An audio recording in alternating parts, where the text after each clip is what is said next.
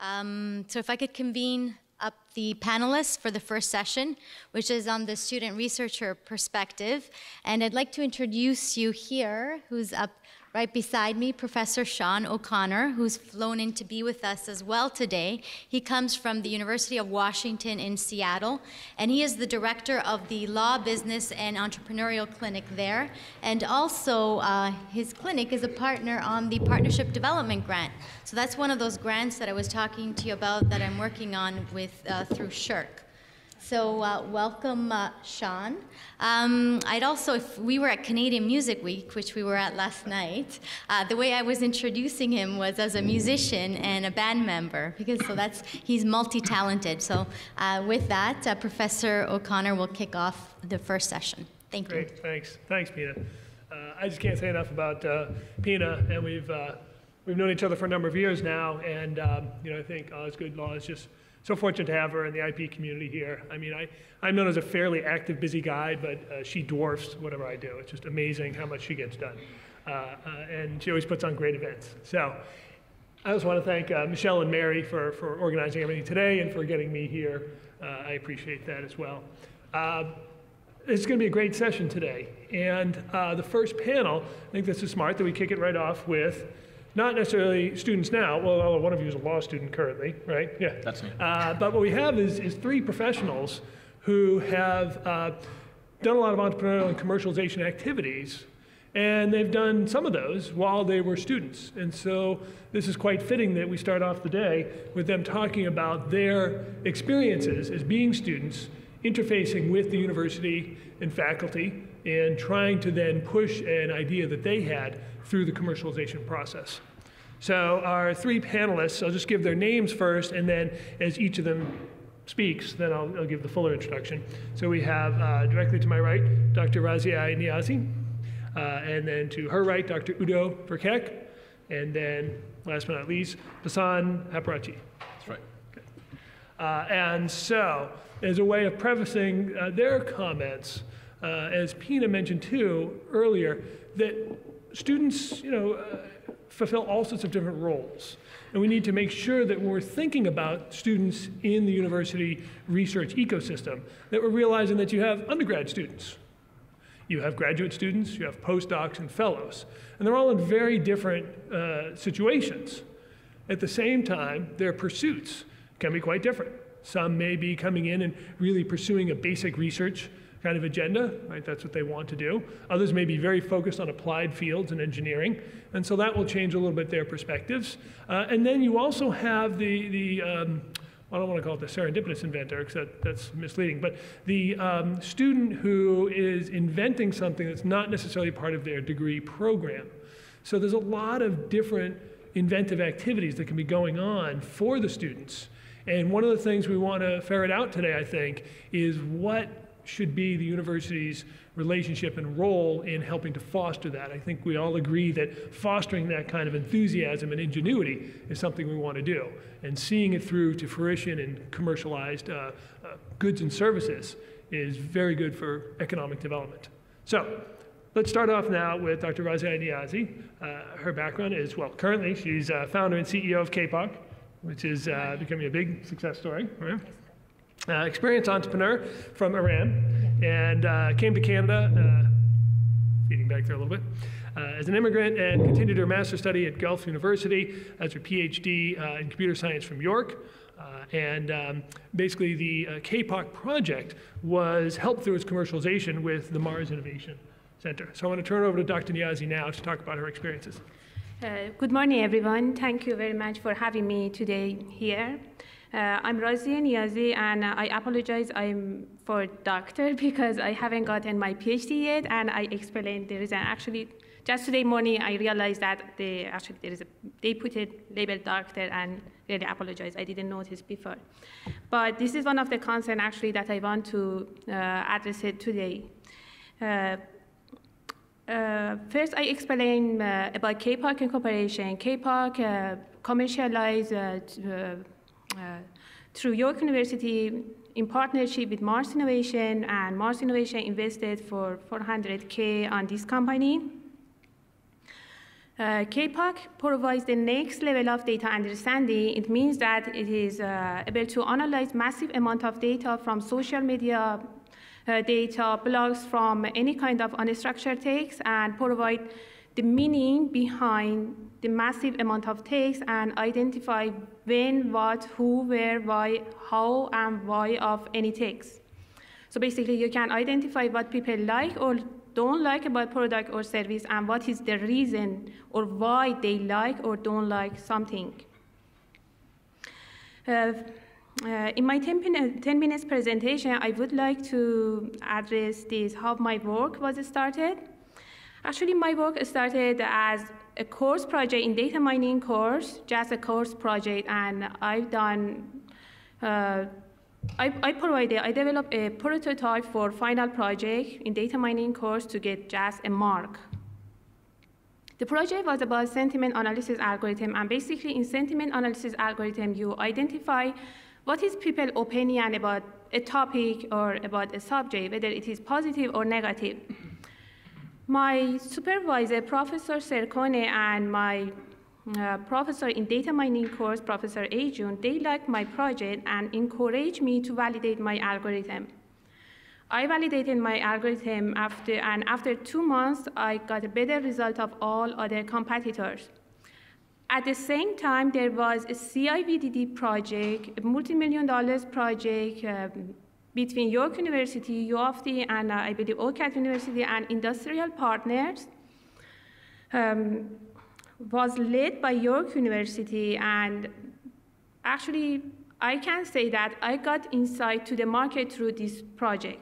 I really appreciate York University and my advisor that I think was the main PI in this project. My advisor encouraged me to go to all meetings that we had with industrial partners because they brought their issue that they really had in market to the university to address it by university researchers. And I found out what is the major issue. One of the industrial partners was RBC, and they had problem with root cause analysis. And basically, when I heard about this problem, I was really interested to solve this problem. So basically, I worked on it, and finally, I came up with KPOC Corporation. How the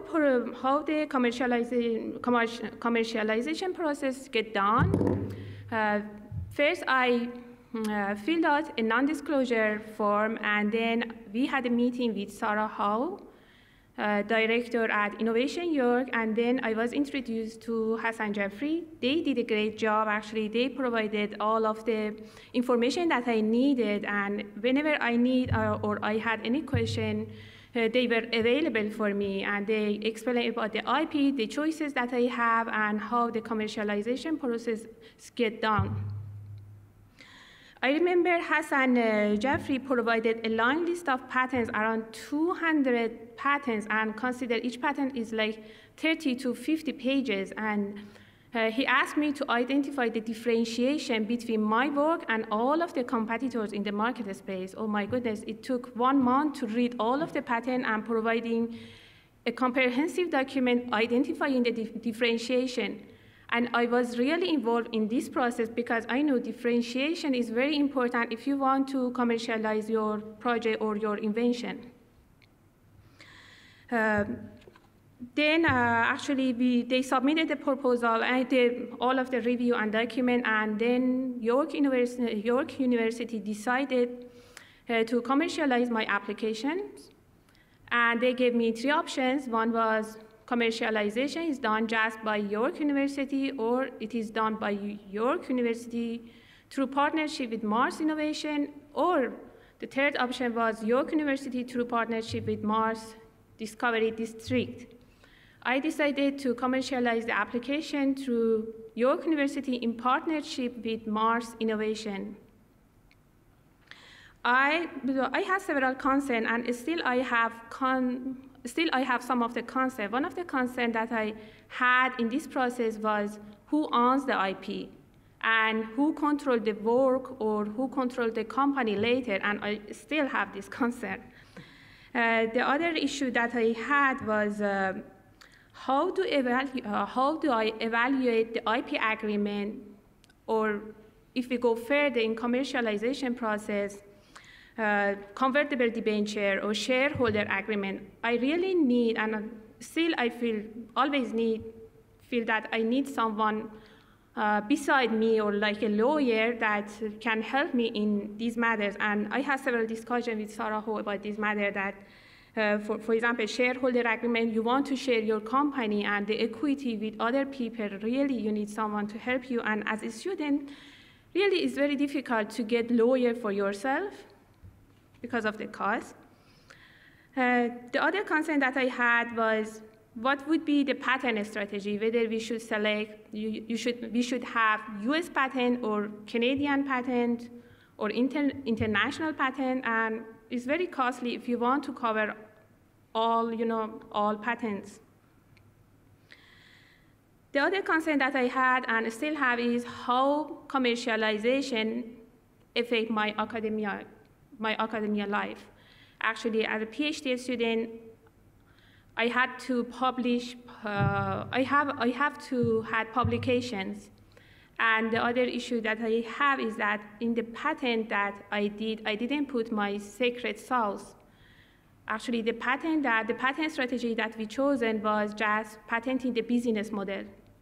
And I didn't put any algorithm on my patent, so basically I never can publish my work, and based on my opinion, I never can get my PhD. So basically, this is the matter that I should cover later. Thank you. Okay, great. Well, that's, and we'll come back and do some questions for each of the panels. I want to follow up on your last point in particular, the tensions about being a commercializing entrepreneur and finishing your degree program. Okay, so now I want to turn it over to Dr. Udo Verkek, who has a master's in science in organic chemistry, pharmacochemistry, toxicology, and a PhD in organometallic chemistry. He was very interested in the commercialization process, and I think has a somewhat different perspective on what's going on, and I think has some ideas about how there could be some tensions between the faculty and the students. And I think that's something we want to get at today, is how we can improve that relationship. So Dr. Verkek. Yeah, so I made some slides. I will treat basically everyone present here in the audience as students. In this session, I would like to give my observations and experiences in student intellectual property and the commercialization process. Notice these are my observations, my experiences. I have no background in business, I have no background in law, and so I had to teach myself. And so whatever you see here in this presentation is basically what I picked up while going along. Furthermore, this presentation is based on my degree in chemistry science. Engineering is different.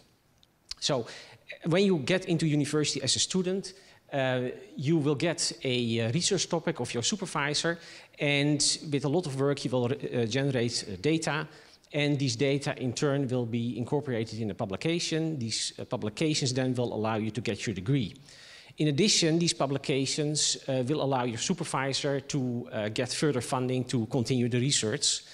And with a little bit of luck, the ideas you have been generating as a student, with or without your supervisor, will generate intellectual property. Now, as a result of the economic situation and the continuous pressure on universities, there is this drive towards commercialization of intellectual property of universities. For this, the technology transfer office has been invented, and the technology transfer office basically tries to license the IP that has been generated within a university. Unfortunately, this does not work that good. Most technology transfer offices make a loss, cost a lot of money. To give you an idea, 1% of all university licensed intellectual property actually generates more than $1 million. These are US data, by the way. Instead, some of universities at this moment are trying to focus on knowledge transfer. Knowledge transfer is more student-centered. The idea here is that you basically use the IP generated at the university, give it to the students, let them try to commercialize that, let them start up companies. So this is actually where student IP becomes important. Now, before I continue about student intellectual property, there are basically two approaches towards intellectual property. The first is the emotional approach. It's mine, I invented it, it's worth millions. This is totally the wrong approach. For any student who wants to go this way, forget about it. The point is, when you are emotionally involved in your intellectual property, you will make the wrong decisions. You need to make rational decisions on your intellectual property to continue. Another approach is the economical approach. What does it cost, IP? What does it bring me and when? And what are the risks involved? I mean, you can get IP, but you cannot get your degree. I mean, we just heard an example of that, where that becomes a problem. Or you can't get funding. You have IP, but what is the meaning of it? So, from a student perspective, there are a lot of questions here, like what is IP? What are your rights as a student? What is the actual value of your IP? How to turn IP into money? And the point is, within the university structure, you will not get any answers. This is my personal experience. Why do you do not get any answers to these questions? Well, simply, your teacher is not interested in IP, or your teacher doesn't understand IP. What is also occurring is that your teacher doesn't want to educate you because I own all the IP that is generated in my labs using my funding. And this also covers any revenue that is being generated. Now, I find in general that the majority of faculty falls in categories A and C. So what this means then is that I will try to answer some of these questions by myself. So let's first have a look at what is the actual value of intellectual property. Well, intellectual property has an emotional value, right? You finally got your patent, you have been working through all this stuff. This is very interesting. It looks good on your CV. But what is most important here, and what everyone should realize, is that there is a latent commercial value to IP. And with latent, I mean you didn't sell anything. You have a piece of paper, that's it. The majority of IP, the majority of patented IDs will never make any money.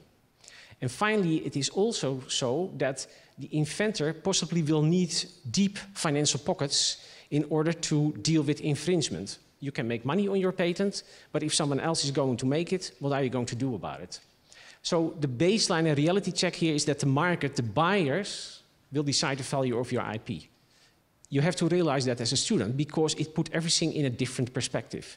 A patent does not bring you money.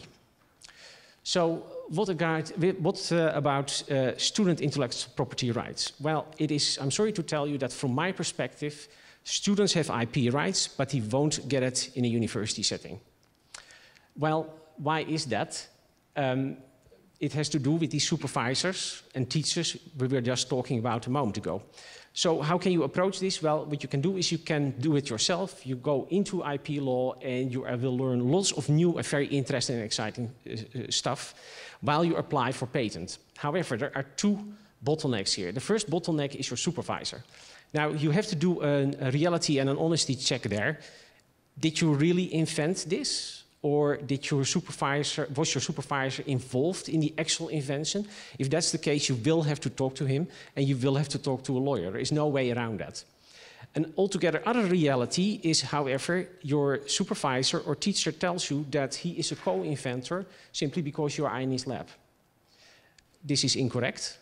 However, it does mean at that moment that you will have to be sure that your lab notebooks are properly kept.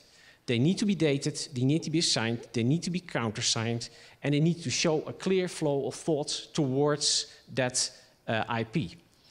Furthermore, and this is an insider information, and I hope you never have to go there, but you have to realize that all teachers at the university are in fact living in a glass cage.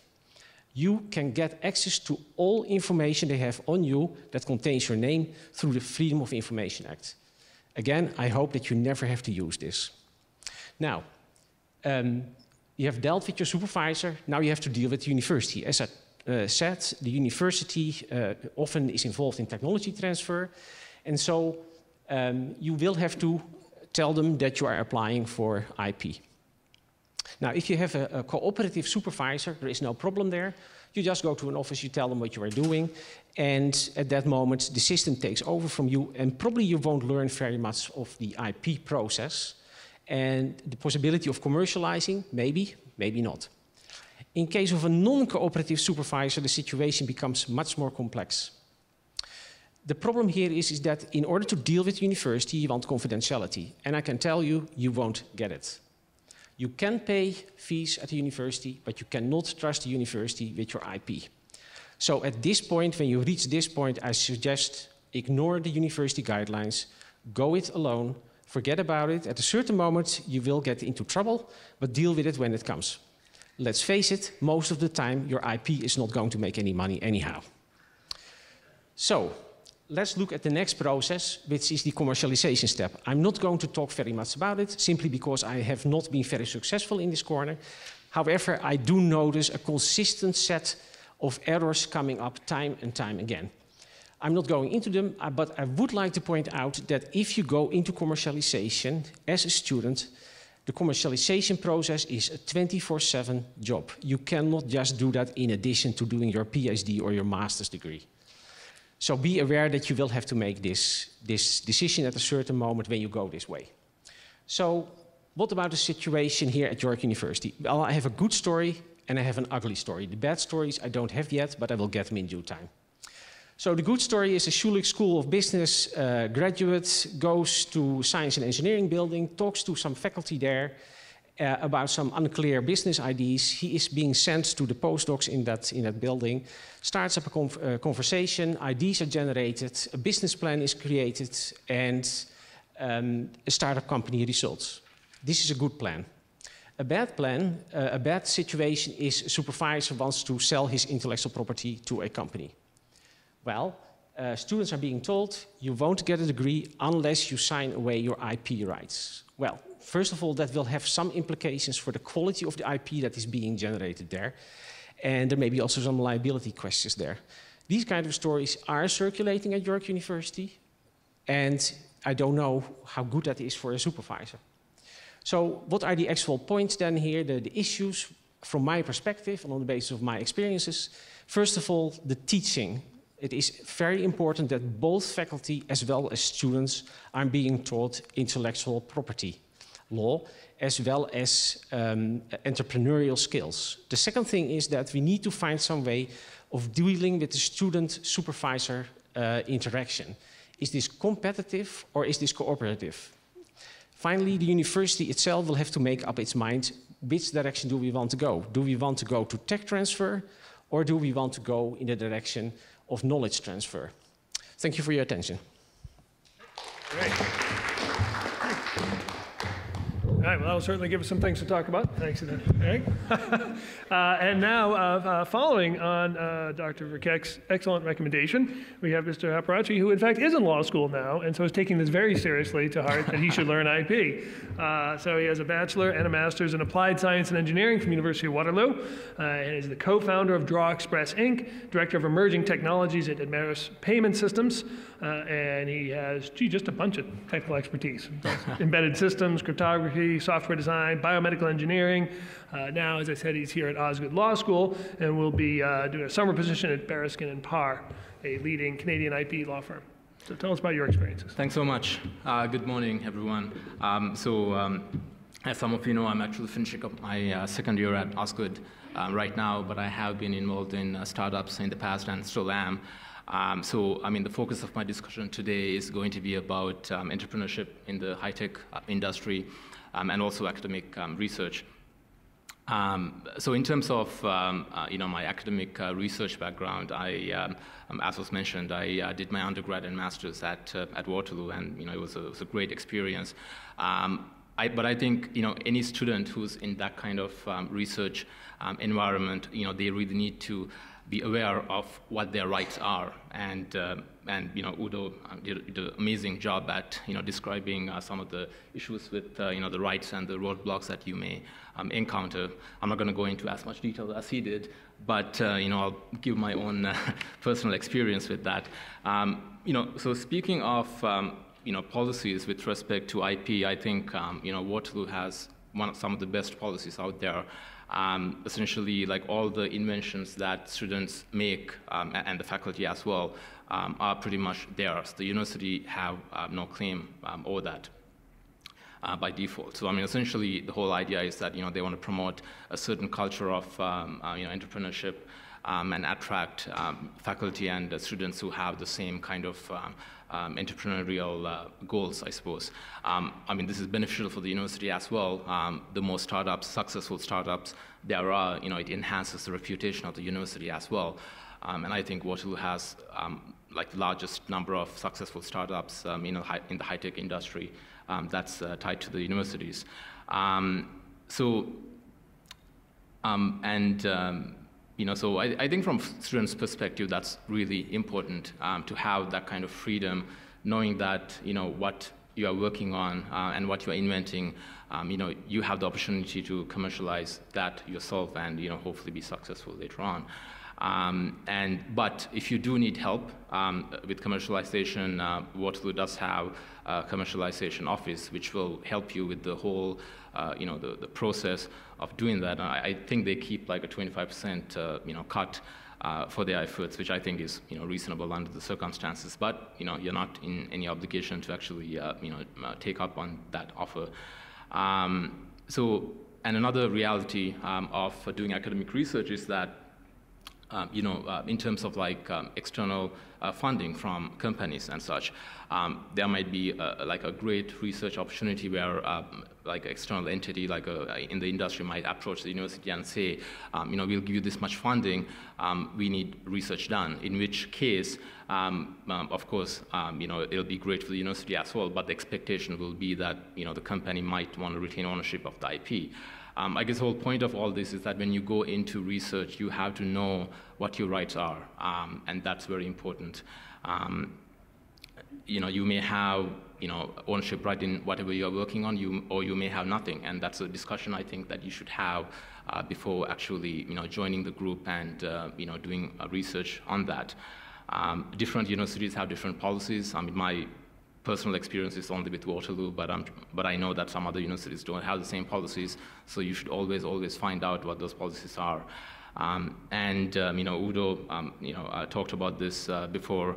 When you are in an academic institution, the focus is on, that's a huge focus on publications, and that's obviously should be your priority, because you're doing research, and that will in turn help your supervising prof get even more funding.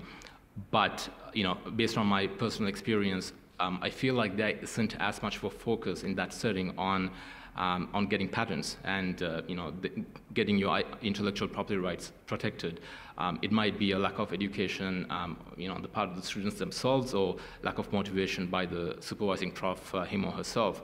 And I think that focus needs to change a bit. And Sylvain at the beginning, he talked about how 84% of businesses don't pursue the IP aspect as much as they should.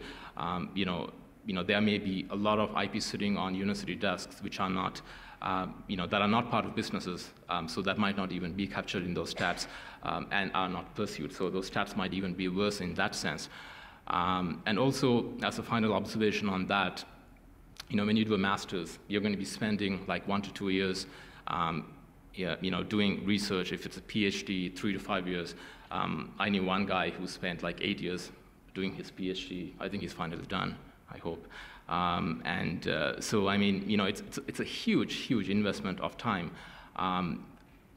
Obviously, if there are many different areas of study, including mathematics and sciences, which may not have a direct patentable focus, and that's completely fine. It's for the betterment of society. Like pursuing those kind of research activities are very commendable. But if you also have entrepreneur spirit, if you will, I think you should give a bit of thought as to what you're getting yourself into, and giving that initial thought as to the type of research that you're going into may be worthwhile. For example, if you're going into a research area where it's a very saturated market, and even if you succeed with your research, if the chance of you making an impact is very low, chances are, even if it's successful research, you won't really make much money once you're done. So I think that requires some thought. In terms of entrepreneurship, I I was part of my first startup right after my undergrad. Me and a few friends, we got together and we started a company related to mobile financial payments. And there are significant challenges. When you first start a company, for one thing, you need to actually make the product. A lot of research and development that goes into that. You need to approach VCs for funding, and most importantly, you need to get clients, of course. When you approach VCs, one of the first questions they will ask you is, who are your clients? Complete reasonable question. They're essentially giving you money, spending a lot of time with you, resources on you, and that's a very fair question. But depending on the type of product you are working on, you may need more funding to actually get that initial set of clients. So it can be a bit of a chicken or the egg kind of situation. So you have to be a bit more adaptable in how you approach that.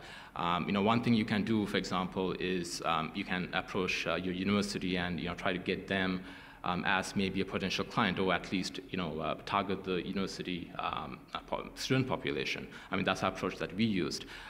For example, I think Facebook, they use the same kind of approach, and many other companies do that. And that have starts in universities. Another very important thing is that you should make sure that your inventions are protected by IP. That will help with your negotiations with VCs as well. Even if you don't have many clients, you can always go to them and say, I have this patent portfolio, and that makes your case even more compelling in that sense. I think another huge consideration with respect to innovation is the market readiness of your product, and that's something that we had to deal with early on as well. If the market knows there's a problem and you have a solution for it, going to a VC is that much easier. You said, here's a problem, here's a solution, please give me some money. It's much more than that, but it's it's an easier case to make. If the market is not ready for your product, you also need to convince them that even though there's no demand for it right now, there will be in a few years' time, and that makes it even a bit more complicated. And so just going back to IP, I think obviously IP, like having a patent, has obvious benefits of offensive and defensive aspects to it, and also helping in getting VC funding. But I think when you're successful and you want to negotiate maybe with a big player in terms of a buyout, that can help in that sense as well. There's always a consideration of like a big company coming and just making whatever you did from scratch. If you have the expertise to the expertise in the field, the customers, and a very good patent portfolio, that'll make it that much more compelling for the big player to actually pay you the money that you want when you sell the company. So in that sense, IP can have many benefits to a startup. In terms of actual development, I was personally fortunate enough to know many engineers in different fields, that I could work with in the different entrepreneurial activities that I was interested in. But if you have a good idea but you don't have enough people to help you make it, obviously the first thing you should do is try to seek out local talent to do that. But another consideration is outsourcing some of that work. But you have to be very careful when you do that. I have a couple of friends who are doing that right now, and one of them got burned pretty badly recently. He spent like probably close to a year conversing with essentially some engineers in like Asia, and he would talk to them a few times every week, and it didn't go anywhere. Essentially, he didn't even get what he was promised, and you have to be very careful when you do things like that. As a final note, another trend that's pretty prominent these days in the industry is developing to like the app stores like Apple and BlackBerry and Android, etc. That's something that I'm involved in right now as well. And the nice thing about that kind of work is that it's many times it's very quick to make, and you have a direct interaction with the actual the end customer. It's just direct sales into the customer, so you can access a large customer base very easily. So that's something that that might be of interest to many people. And as a final note, I mean, there are many law students, I think, in this room right now, and many of you are going to be lawyers eventually. Regardless of whether it's in IP or not, you're going to, come face to face with many startups over their lifetime. And I think it'll be very, beneficial both to you and your clients to make sure that, they have their IP rights protected. And, that's something that people don't, spend enough time on. So you should always encourage them to spend the time to talk to a professional and make sure their rights are protected. Thank you. Great. Okay, so we have just about 15 minutes to do some questions, and we have some directed questions first for the panelists, and then we'll open it up to the floor if anyone else wants to ask questions. Start with Dr. Niazi. I want to follow up a little more on this, a little bit of the tension between being an entrepreneur and finishing your degree program. So the first part is, do you see it as an either-or? That you're either going to do one or the other? And if not, if you're going to try to combine them, how do you keep both things on track? Actually, I want both of them. I want to have a PhD as well as a big successful company, but I find out that is very difficult because of the following reason. First, when you start up a company, you need to be involved in the company as a full-time person, and it's not even full-time, it's a full-day person. I'm working 15 hours or more than 15 hours, like maybe 20 hours a day, working on the company, product development, managing stuff, and because it's a startup and it needs lots of effort. And beyond this, when you go for the investors, the first question that they are asking is, what is your position in the company? Are you working full-time or part-time? Are you still a student? They don't invest in a company that inventor actually is working as a part-time or whenever he has time or she has time in the company, involved in the company. So basically, I don't have any time to continue my PhD at this time, and that's why I got leave of absence. It's almost 1 year, more than 1 year that I'm in leave of absence. The other reason that I don't think that I can get back to my PhD right now is patenting issue. Actually, the algorithm is a back-end algorithm. It means that when we wanted to provide a patenting strategy, when you do patenting, the patent is published in a year, and you have only 1 year, a competitive age to do whatever you can do, and after that, all of the competitors can read your patent, twist it, and do something similar to your work.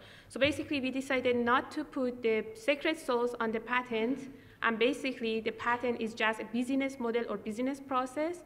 And so basically, I'm telling you that you can never publish, actually, I can never publish my algorithm or finish my PhD because everything is in the patent, and I don't have anything else to publish, So basically, if I want to continue my PhD, I have to start something new. Well, though, if the patent issues, then it's publicly disclosed, you're saying, so then you can do finish off your dissertation. The problem that I didn't put my algorithm in patent, so when patent is published in a year, right? Yeah.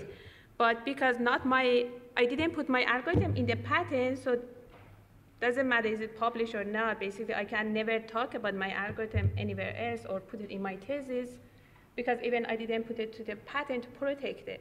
Oh, I see. So you ended up you're not putting that part in the patent itself. Exactly. Okay, I'm sorry, I misunderstood that. Okay. So you're keeping it as a trade secret, essentially. Exactly, yeah. Yeah, okay. Well, so that's a very good point. So when you're going to keep things under trade secrecy, which is a really valuable strategy, exactly. And there may still be ways that you can try it. Well, I guess if you have to say the actual algorithm. That's no way. Position. I should have started new. Well, I can't solve your problem. Yeah. I'm sorry.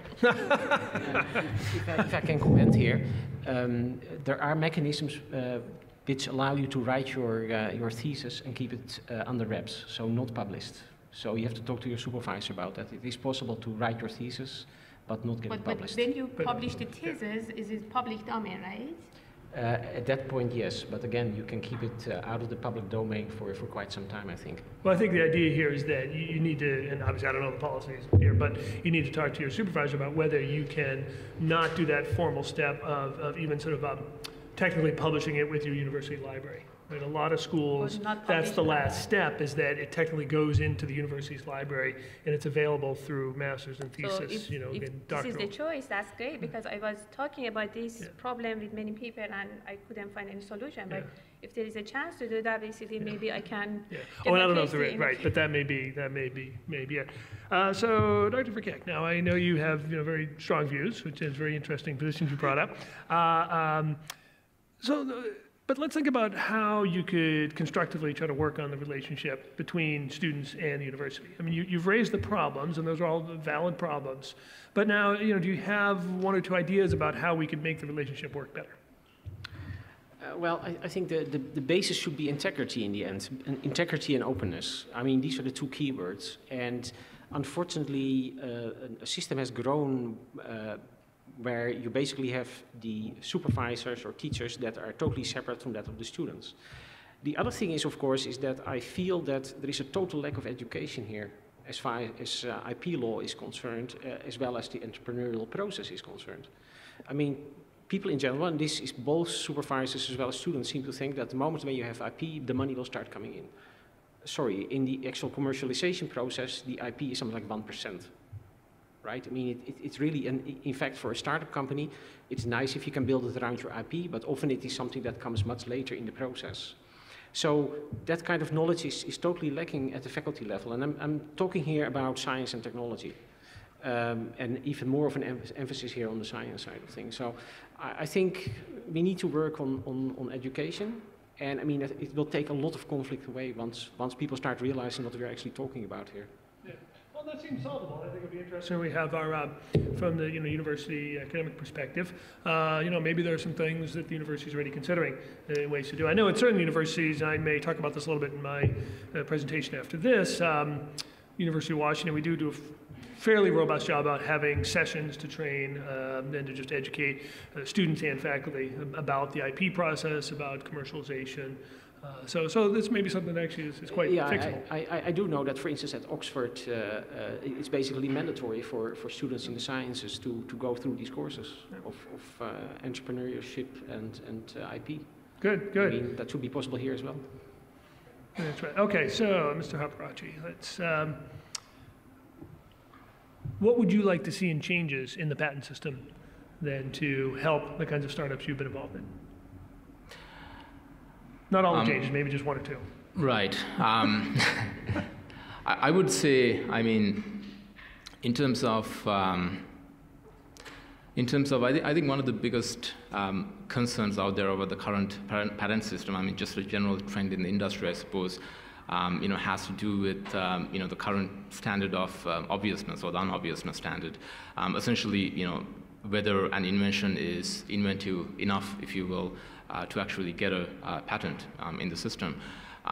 It's a very tough question. I mean, it's something that the courts have struggled with for a very long time, and I would imagine even to this date. In the current system, we have, if you meet that standard and you meet other requirements, you'll get a patent for 20 years. If you don't, then you'll get nothing. So it's a all or nothing kind of approach. I think that might be, one of the, issues in terms of, what makes the question so complicated in terms of whether something is inventive enough. One possibility to that may be, having sort of like a variable term patent kind of thing that may be like a function of the actual inventiveness. I mean, that's another difficult problem to solve in terms of how do you actually tie the inventiveness to a length of a patent. And there are certain international obligations as well in terms of, I think, a minimum requirement in terms of the length of the patent. But many countries out there, like I think Germany and France, for example, they have like different classes of protection, like utility models, for example, that are less than 20 years. That's not necessarily tied to the inventiveness per se, but sort of like with different requirements. And this also goes to the point that Sublan was talking about in terms of how long it takes for a patent to be issued. With something like that, with like a utility model, you can get sort of like fast examination, at least on the formal requirements, and the substantive examination is done later, I suppose, during litigation. That kind of system may be tied with like the actual inventiveness might be one proposal that might be investigated and may deserve some merit, I think. Okay, and following up on what Commissioner Laporte was saying, what about an idea about having one claim per patent? I think, it would be nice. It would be nice, but I guess in practice, essentially you try to, claim the broadest protection possible. When you're trying to get protection for your invention or your client's invention, and it's impractical, I think, in practice to, make sure that your single claim is, completely free of any prior art issues and such. So you try to claim it, pretty broad, and then sequentially you try to narrow your claim so that even at later litigation, if that broad claim is struck down, you still have some protection. So I think while it's desirable, I think in practice, I think many good patents sort of follow that flow with like general claim and narrow claims, and I don't think you can avoid that. Well, I think Commissioner Laporte still in the room. Oh, yes. So on the single claim idea, were you thinking about it as one independent claim and then maybe allowing dependent claims? Or would it truly be just one claim with no narrowing dependent claims? Oh, yeah, so somebody can give him a microphone. Sorry to put you on the spot, too, but Yeah, no, we're going to, yes, exactly. I get used to being put on the spot. Don't take the one claim example as a true recommendation. It's illustrative of the fact that we need to simplify the claim so we can get to a decision as soon as possible. When we get 189 claims, 10 independent and the rest are independent, it takes a whole different approach to examining the application. We do, in fact, about 12 to 15% of the applications we receive get approved from the first reading. There's no letters, there's no cycle, it goes straight into a grant. Those tend to be the more simpler type of application. So what I was trying to convey was in trying to meet the small businesses' requirements of going fast, one of the things we need to consider is simplifying the application itself, right? So if the interest of the business person who is doing the application is not about getting having the claims give you the biggest fences possible, and playing to the royalty game, right? But it's give me my piece of paper as soon as possible because I have other interests than royalties. Well then, using one claim or two claims, but keeping it very, very simple is the point I was trying to get. Simplicity leads to speed. Right. Yeah, I was being a little provocative, trying to narrow it down to just one claim, but I think that what we see is that spectrum, right, between just pages and pages of claims, dependent, independent, and then sort of a overly simplistic one claim here. And so now the question is, how can we bring it into the middle to both to have more efficiency in the process while still allowing for some wiggle room with inventive space. Mm-hmm. And that's what I meant by a different value proposition. So there's what we do today where we try to get the biggest fences possible, and we have a market, a captured market of the 15% of the companies. That doesn't seem to satisfy the value proposition and expectations of the other piece of the market, which is the 85% that do not use IP, right? So at some point we need to develop a different approach, a different way of looking at the value proposition. It's very different. Thanks. Thank you. Now questions from the floor.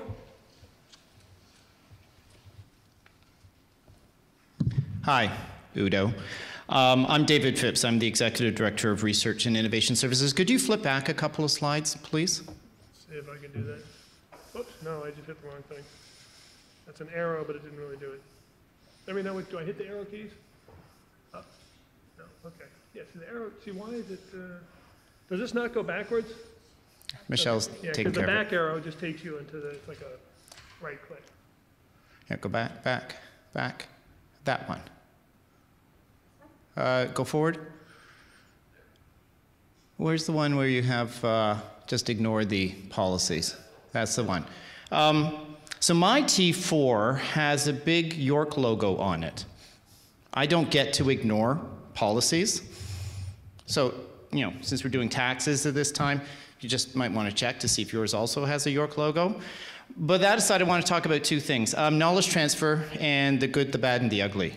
So you said at the end that we need to make a choice between knowledge transfer and technology transfer.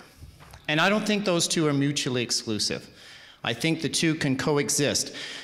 York is Canada's leading knowledge mobilization university. That means we have chosen knowledge mobilization and tech transfer, and we support them both under a broad rubric of connecting research to impact. And we do that, so as Canada's leading knowledge mobilization university, I'll be talking about that in my panel session a little bit. We do that while we're still supporting RASIA and KPOC, or Engage Biomechanics, or Palomino Innovation Systems, new mindsets. So the two can coexist. So I don't think universities need to make a choice between knowledge transfer and technology transfer. I think the two can coexist. And also good, the bad, and the ugly. Yeah, with everything, there's good, there's bad, and there's ugly. But anecdotes are no substitute for evidence. And the evidence is that our students, like Razia, are creating IP. And they're creating good IP, and the university is creating services that helps connect students and our faculty with industry and with organizations that are seeking to create impact, whether that's through products and services through IP. And that research, like as Razia said, is an integral part of her experience. So I don't think we need to make her choose knowledge transfer or technology transfer. I think at York we can celebrate these, we can support these, and while we can do that while being compliant with our policies and our procedures. Other questions? It's this gentleman first, and then Hi, David Liberté from Microsoft. I actually have a question for Dr. Verwerk. I'm not sure if I'm pronouncing your name properly. And it ties into the comment of the gentleman just before. I'm curious about the approach of Canadian universities in particular, because I think it's slightly different in the United States, and maybe Professor Connor can talk about that.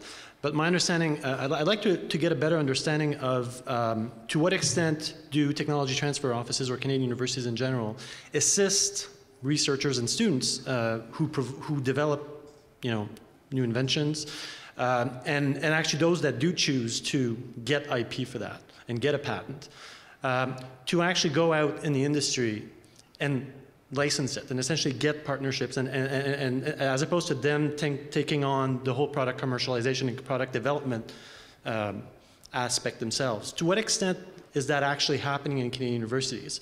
That I wouldn't call it hand-holding, but at least assisting of students to actually connect them with industry.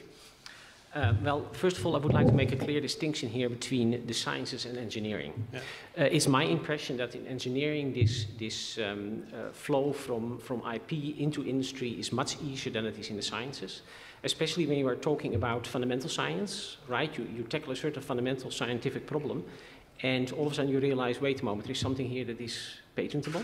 You can do something with it. Then you get into this problem, how is your supervisor going to react?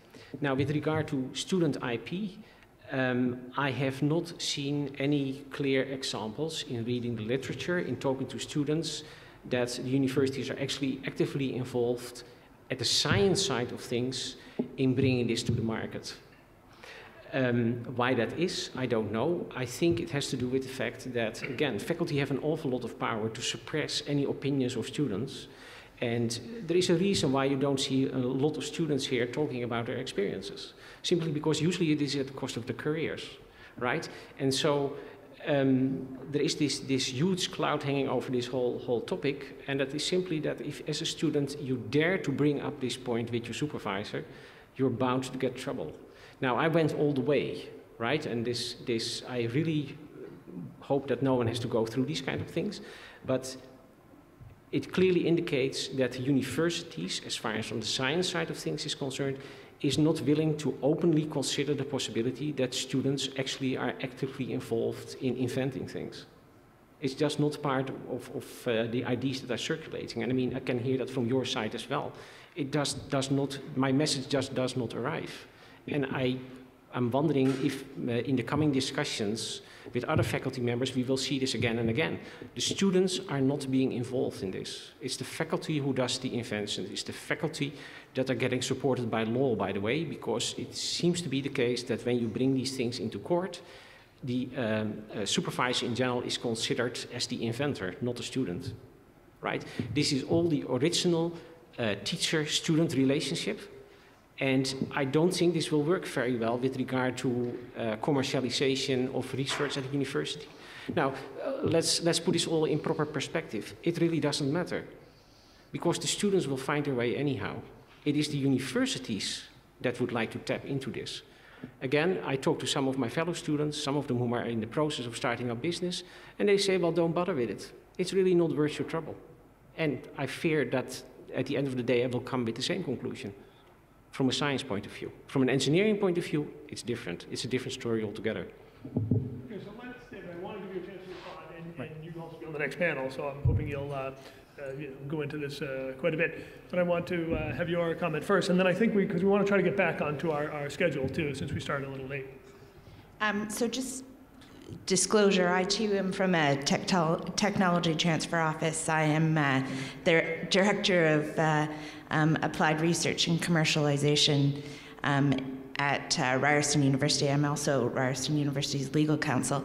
I have a question, but just to respond to the thought that universities don't support commercialization out of science, specifically commercialization out of science from the student's point of view. Just to give you Ryerson's perspective, we just awarded 30 commercialization fellowships to students, current and recent graduates, who are commercializing intellectual property that they've developed, both on their own and in Ryerson labs. And 80% of those commercialization fellowships went to students in the sciences.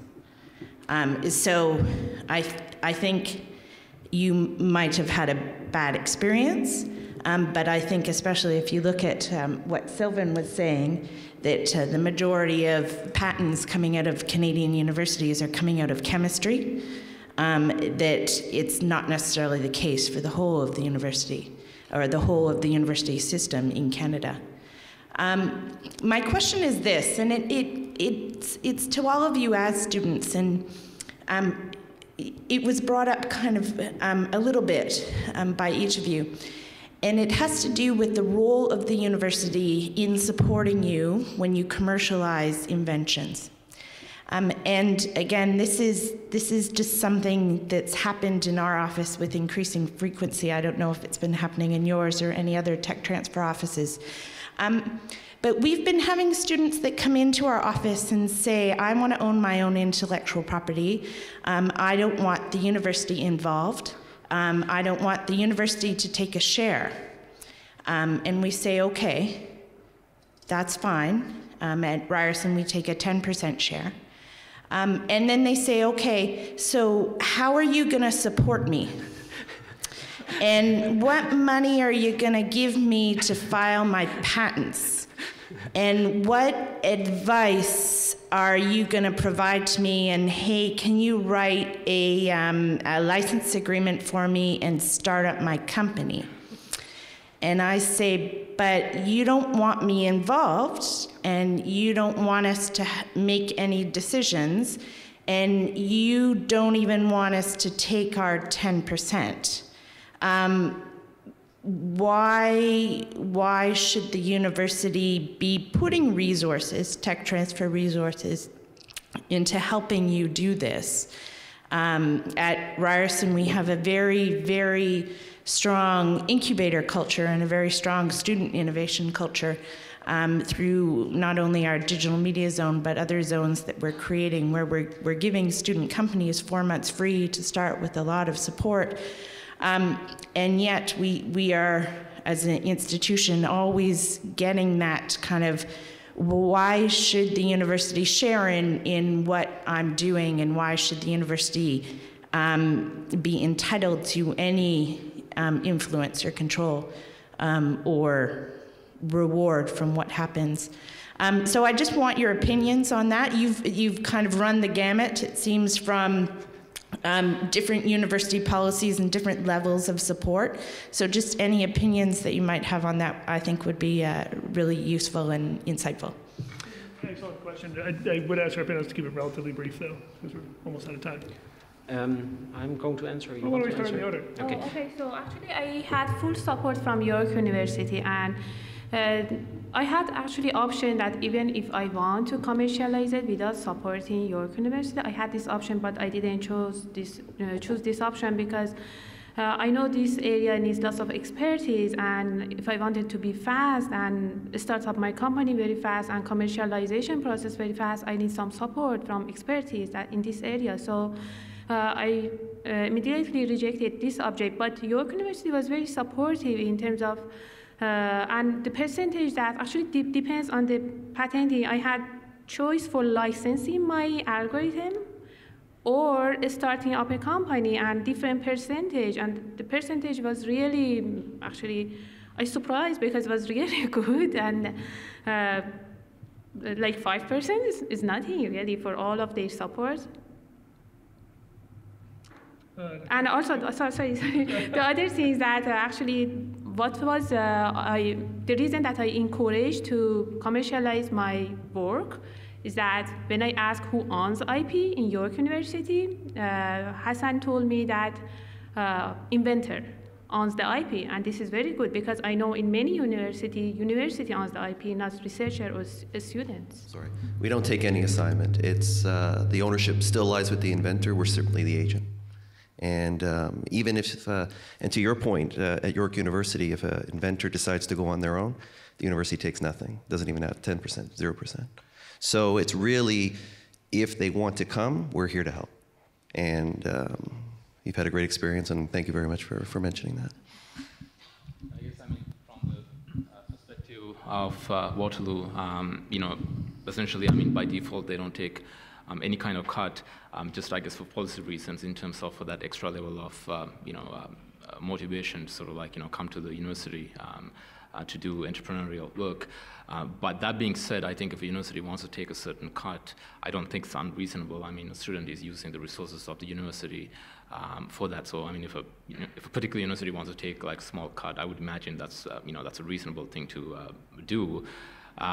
But I mean, speaking from the Waterloo's perspective, even though they don't take a cut, if you do need their, like, you know, ask for their help in commercialization in terms of applying for a patent management, introductions to the industry, marketing help, etc., they take a 25% cut, which, you know, I think under the circumstances, if you need that kind of guidance, I don't think that's an unreasonable amount. So, I mean, that's just my perspective.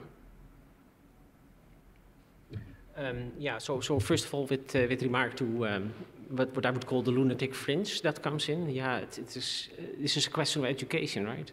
I mean, if students really don't understand the intellectual property process, don't understand the entrepreneurial process, yeah, then I guess you will get these students that I don't want you to be involved, but how do I get the money and things like that.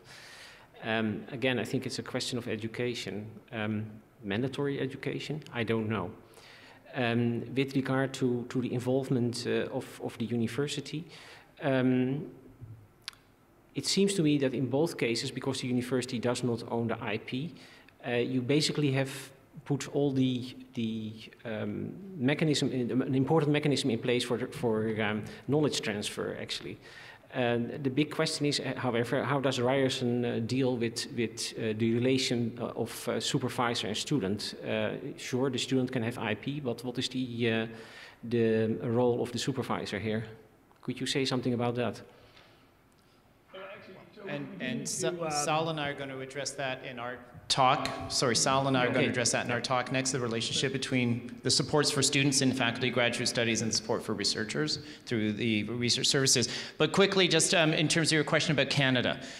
Canada's made a very clear statement that students working with industry is a very important piece. So our federal funding agencies, NSERC and CIHR, both have student industry partnering competitions, and MyTax, which is an internship competition across Canada, specifically matches students up with industry. And the budget last night had extra money given to the funding agencies so that to support student mobility and IP mobility out of the university and into industry. So Canada's made a very strong statement that this is an important part of the student experience. Great, great. All right, well, I want to thank the panel. Thank you.